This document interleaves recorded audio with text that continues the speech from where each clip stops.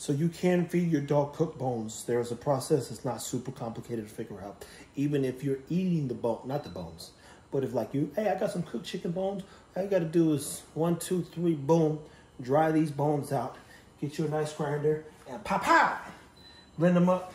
And you get bone meal, aka bone dust, and a bunch of calcium minerals and all that other good stuff. Some people actually do this in feeding their plants.